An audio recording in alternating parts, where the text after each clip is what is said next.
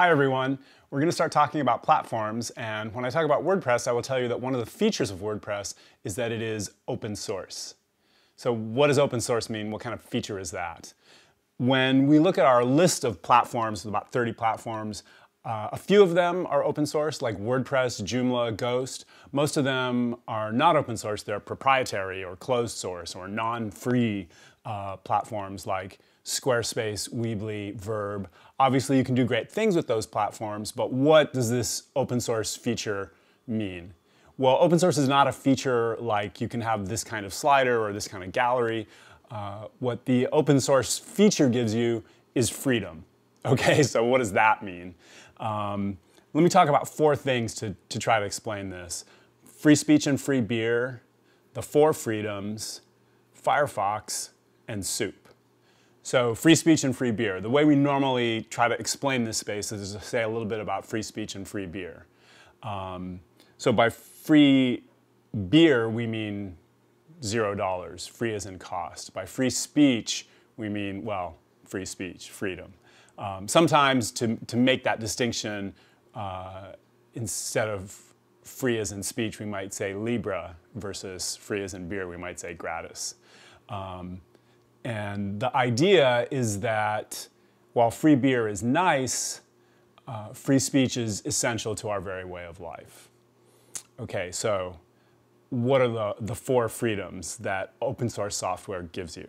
The four freedoms are the freedom to use, the freedom to study, the freedom to modify, the freedom to share. To use means that you can take this platform, this app, this whatever it is, and use it any way you want for any purpose, anytime, anywhere. Proprietary software may have restrictions on what you can do with it, or if proprietary software, if the vendor stops developing it, then you're out. Whatever you've created with that is lost, and that happens all the time. With free software, you're not guaranteed that someone else will pick up the ball, but at least the source code is available, and hopefully if there's a community, it can carry on. So, free to use. Free to study means that the source code is available. So with proprietary software, there is no source code. With open source software, there's always source code that can be seen, studied, modified.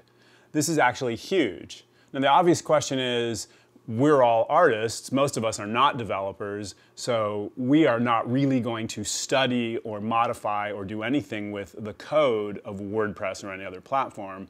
So although that free to study, free to modify is our freedoms, do they really pertain to artists? And the answer is that they really actually do. So one open source project is the Firefox web browser. You've probably seen it. Maybe you use it. It's an awesome browser. There's a Firefox plugin that I use all the time called FireFTP.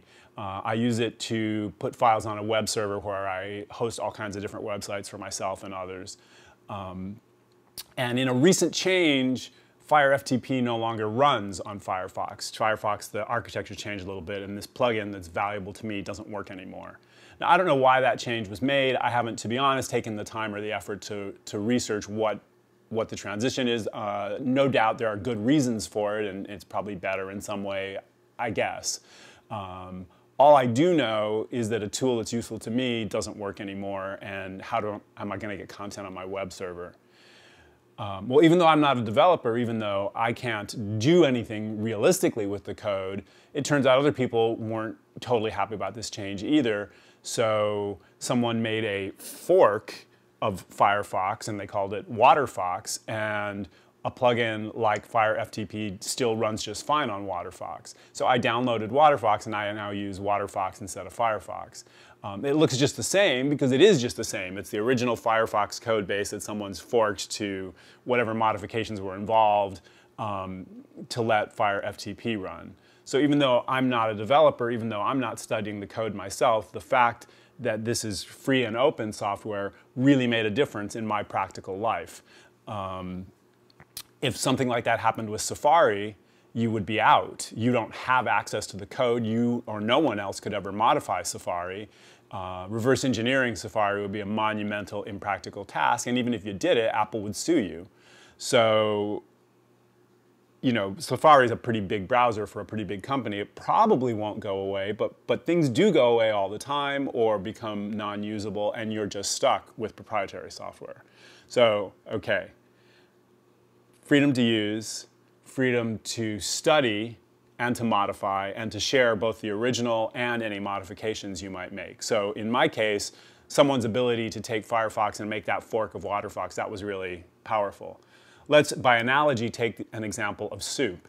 You could say that proprietary software is like a packet of soup, and it doesn't tell you what's in the packet. You're not allowed to know what's in the packet. It just says, heat water, pour this packet in, stir it up, and eat it.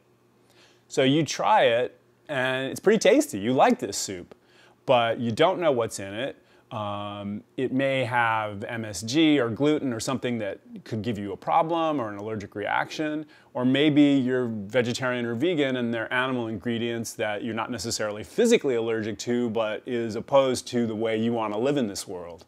But you don't know if those elements are there or not because you can't see the recipe and you can't change the soup. So you either have to just guess or try something else or go hungry.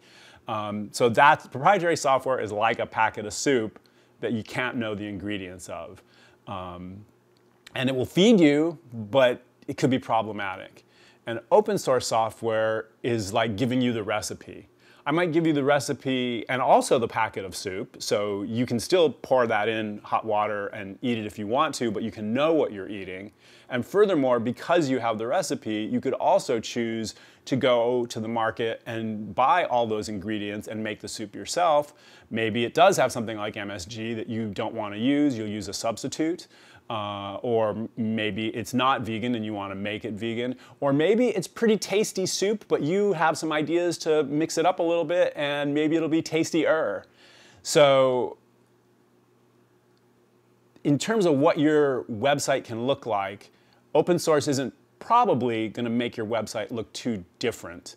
But in terms of being a participant in building an open, connected, sharing world that I want to live in, and I hope you want to live in, open source is a really powerful feature. So 4 freedoms: freedom to use, to study, to modify, to share. Open source software, most of the time, is free as in beer. That's a side thing, but what's more important is that it's free as in speech and it's empowering. With open source software, the community controls the software. With closed source or proprietary software, the software controls the community. So one, I think, really is about freedom, and the other can be about unjust power. So that's not the only reason to choose your platform, but you might consider open source is a pretty awesome way to live in this world. Good luck with your websites.